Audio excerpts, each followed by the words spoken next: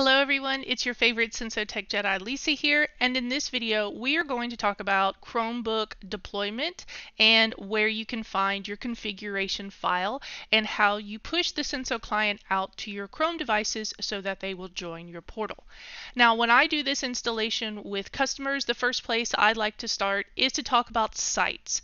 When you are pushing the Senso extension out to your devices, those Chromebooks can only be assigned to one site, but they can then be filtered into subgroups beneath that site. So here you see I have sites as listed as such as admin, elementary, high school, and junior high.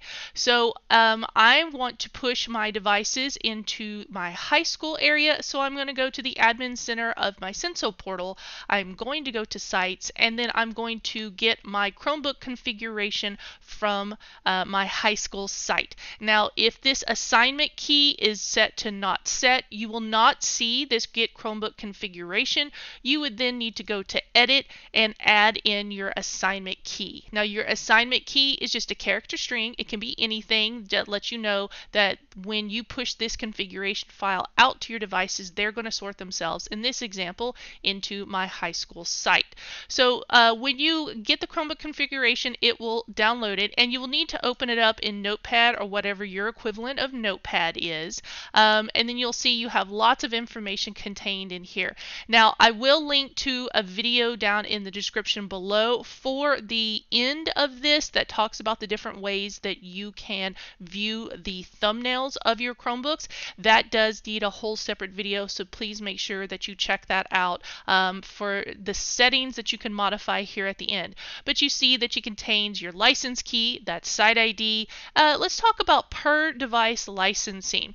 This is there for two reasons. The first one being we do license it by device, but we deploy two usernames. So if you have a cart of devices that users will check out, but many users are logging into one individual device, Senso will only apply a license just to that one device, and you're not burning a license every time a different user logs in. So you want to make sure that per device licensing is set to true. It's also for privacy reasons. So if a student goes home and logs into a non-managed device, because we only deploy Senso to managed devices in Google Admin Console. So let's say they use their school account on their private device and log in, Senso is not going to deploy. Only to school managed devices. Asset ID, if you'd like to see the asset ID of your devices in the Senso portal, you would change that to true.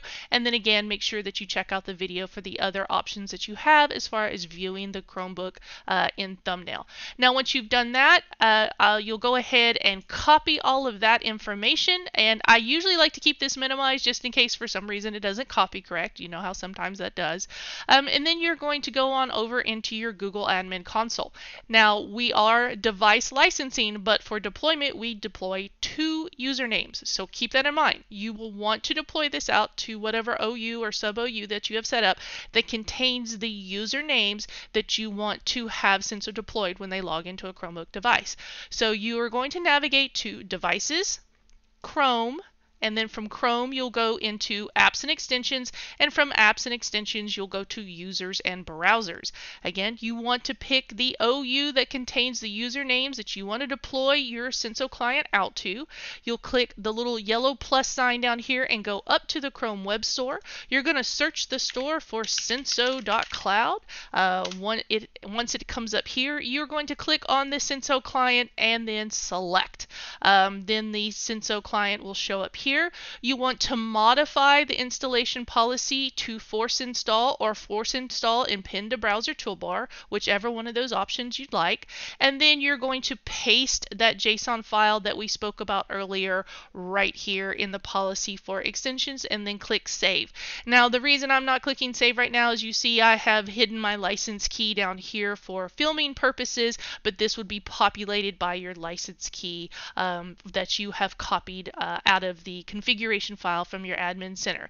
Once you have done that, your devices will then show up over here in your managed devices, and then they will start populating themselves here in list view. Now because I deleted the configuration file over here, my devices have fallen out of the portal, but you get an idea of what's going to happen there. Okay guys, well that is how easy it is to deploy Senso out to your Chrome devices, and I will see you in the next one. Bye.